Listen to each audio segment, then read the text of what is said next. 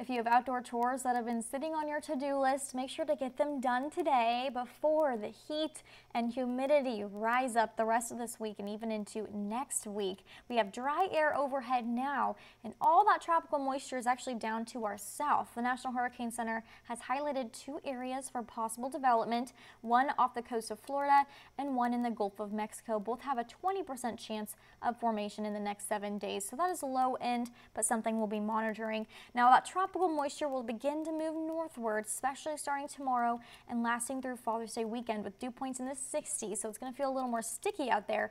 That's also going to make it feel even warmer than what your thermometer is reading.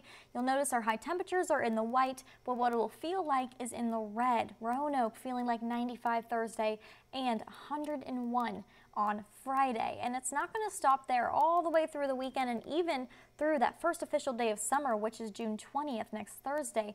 Feels like temperatures ranging from the 90s to 100s. Father's Day weekend also going to be pretty warm, 90s and 80s, with a very isolated low-end shower chance, primarily in the afternoon, since we have that summer-like pattern ongoing.